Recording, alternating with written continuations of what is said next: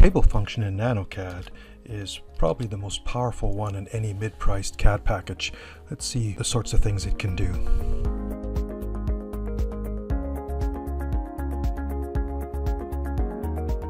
Entering the table command brings up this dialog box, and it shows the kind of tables that can initially be created by nanoCAD. So a custom table is really means a table that we customize.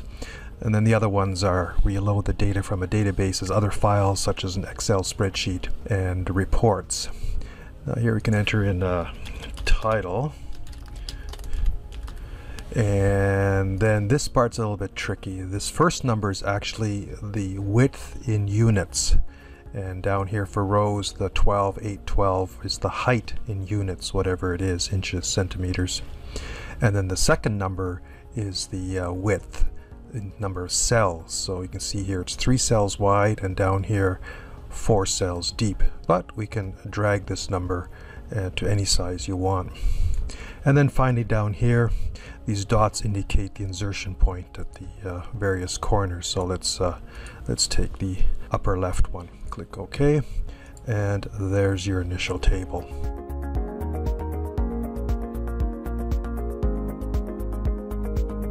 With the blank new table in place, you can edit its size using grips. So I'll drag this one down, and I'll drag this one over, and with this one we can relocate it. When it comes to filling the cells with data, that's a bit different.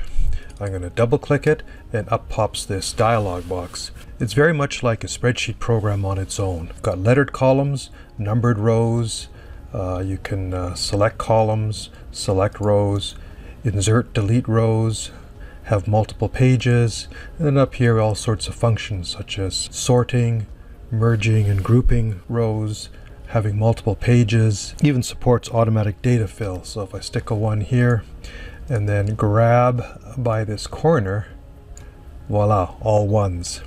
To see them in the table in the drawing, you close and there's all the ones.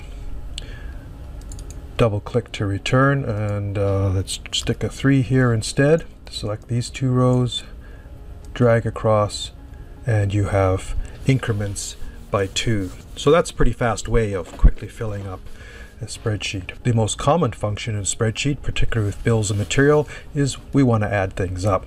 And here's the summation function, and it's going to add up everything in the first row, A3 to E3. Press enter, and there's your total. To edit the formula, right click and choose expression. Here's another dialog box that accesses all the formulas available in nanoCAD. So we have here summation of A3 to E3. Let's change that to E5, which will total up all the numbers on the entire spreadsheet. And down here in this lower part, you can see what the answer will be. Click OK. There's the 35. Close, and here's the updated table.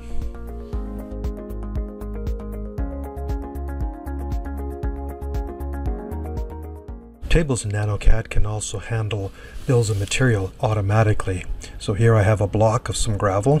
I'm going to select it, enter the table command, and this time we see that we have all the properties here that we come to expect to see of a block. The only one I want is name, and I'm also going to give it a title, call it bills of material.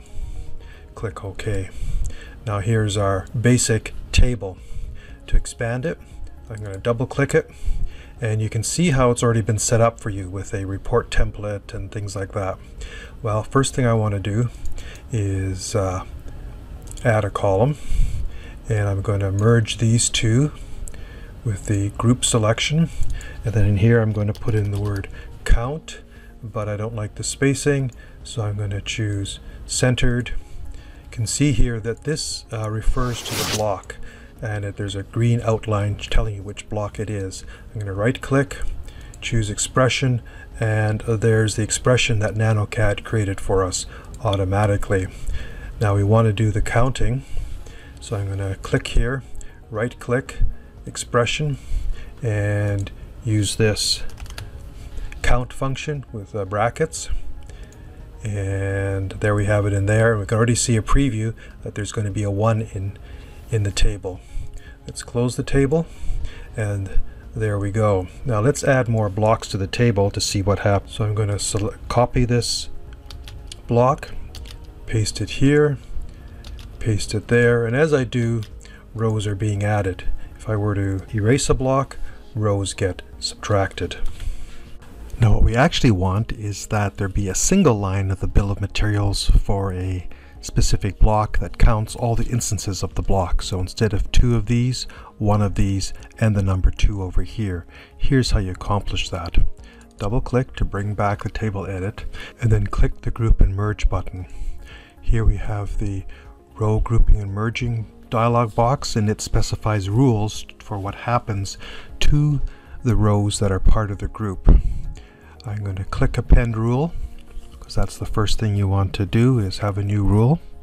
And I want to group rows by A. So I double click the A there, and it says do not sort, but we want to sort them ascending. Click OK, and now I can already see the result down here. It previews a single row with the number of blocks. Let's test it out by adding more blocks. Close the dialog box, and we have that result. Take a block, copy, paste. There's 3, and there's 4. 4 blocks counted.